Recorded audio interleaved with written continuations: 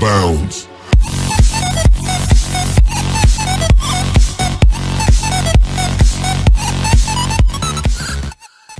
Hey, hey, hola amigos, ¿qué tal? ¿Cómo están? Muy buena noche. Un poquito tarde ya, sí. Pero las dudas no paran. No duran y bueno, aquí está uno dándole con todo. Con todo para ustedes, para que tengan un buen audio. Esta pregunta se generó por ahí en un foro. Bueno, varios en realidad en los grupos de Facebook. Yo creo que si no me conocen, pues ahí pueden encontrarme. Julio Mendoza Integrador es mi nombre de perfil, o JMI Audio, mi fan page ahí en Facebook. Y es una disyuntiva muy grande porque mucha gente piensa que otorgarle mucha energía a las bocinas es perjudicial. Otros dicen que pues no pasa nada, y algunos usan su lógica que si te dice que si esta admite 100 watts, pues le des 100 watts y listo. Y yo debo decirles que en mi experiencia, más watts no son malos. Y aclaro el punto. ¿Por qué no son malos? Muy sencillo, muy sencillo. Lo que sucede es que la bocina no está jalando toda la energía siempre, todo el tiempo. Yo recuerdo de los boom meters, ¿se acuerdan? Estos que son muy conocidos en Macintosh y en otros productos vintage, que tú ves cómo va y viene. La estabas bailando ahí, ¿no? Bueno, esos boom meters lo que te van indicando es cómo va jalando energía el sistema para ir reproduciendo el grupo de frecuencias.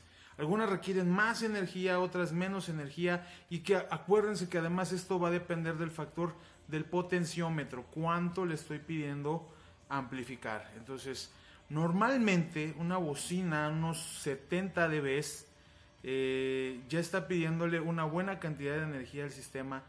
Y cuando tenemos poca energía, 40, 50, 60 watts, ahí es cuando sufre el amplificador. Ahí es cuando desearías tener otros 30, otros 50 o más watts, precisamente para que conforme tú subes el volumen no encuentres distorsión, la bocina pueda explayarse y que no suceda algo en el ampli que se llama clipping, que es la onda sinusoidal viene así, y cuando no tiene la energía suficiente el equipo para darla naturalmente, la corta. Y al cortarla, obviamente, el sistema refleja una falta de naturalidad, una falta de armónicos.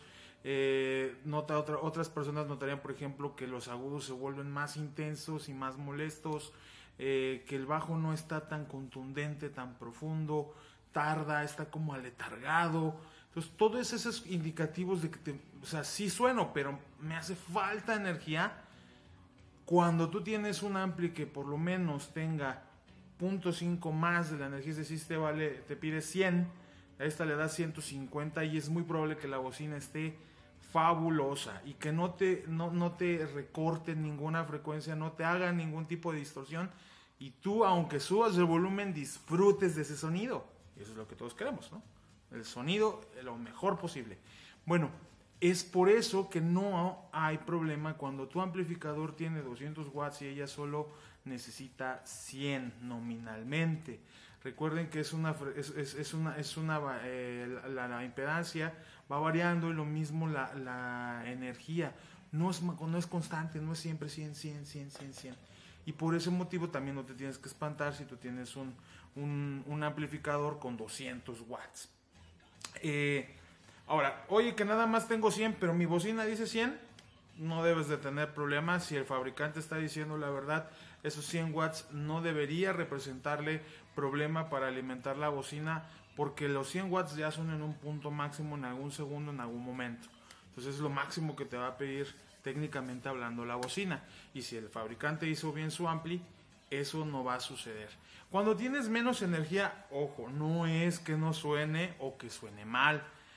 A volúmenes medios seguramente la bocina y el equipo en sí va a estar funcionando perfecto. Recuerden que el volumen no es lineal, a pesar de que aquí lo vemos en 10, 15, 20, 25, 30, por irme en algún número. No quiere decir que sea así de lineal, es logarítmico. Entonces a lo mejor muchos ABRs por ahí del 50 apenas van despertando. Llegas al 60 y ya es un volumen bien. Pero del 60 al 70, cada puntito sube muchísimo. Pero si tuvieras el consumo de energía, también verías que de repente se dispara. No es lineal. Entonces eso también va de la mano del por qué es bueno tener más galleta de la que pide normalmente la bocina. Claro, no siempre se puede, ¿verdad? Eso yo lo entiendo. Ya me desvié. Entonces, les decía, si tú tienes 50 watts y la bocina pide 100, no es malo. No es malo. Pero obviamente cuando subas el volumen vas a encontrar distorsión.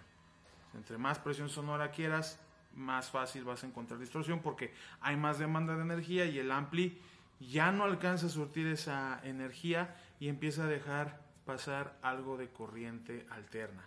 Y eso, señores, eso sí, descompone las bocinas. Por eso es muy importante que cuando noten esos detallitos, como que el agudo se puso muy intenso, como que ya hay un harsh, como que ya el bajo no está tan guau, como que es inmediatamente un motivo suficiente para bajarle 1, 2, 3, 4 rayitas al volumen y ya no te pases de ahí. Ese es el límite.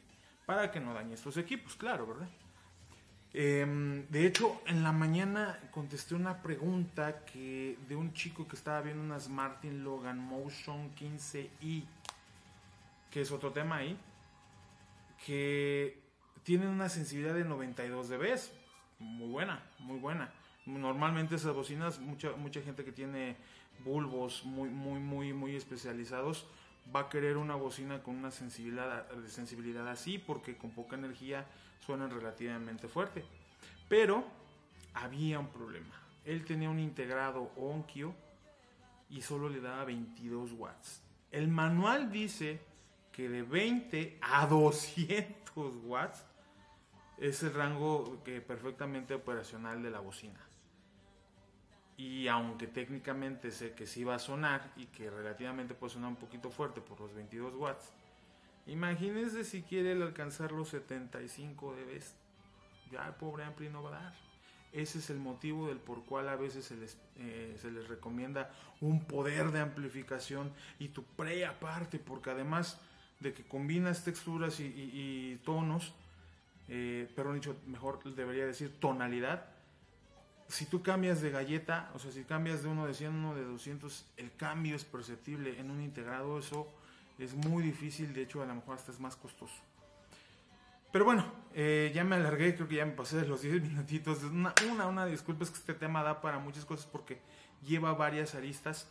Pero bueno, ya empezamos aquí con esta parte del 101. Te recuerdo, por favor, suscríbete a mi canal. Si te estoy dando información valiosa, suscríbete, ayúdame a llegar a más audiófilos.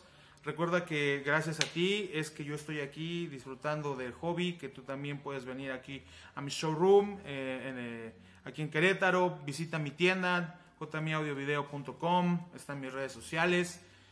Y la idea es seguir haciendo más contenido de este. Pero para eso, pues necesito su apoyo, ¿verdad? Y hacer que lleguemos a más audiófilos. Cuídense mucho. Gracias. Bye, bye.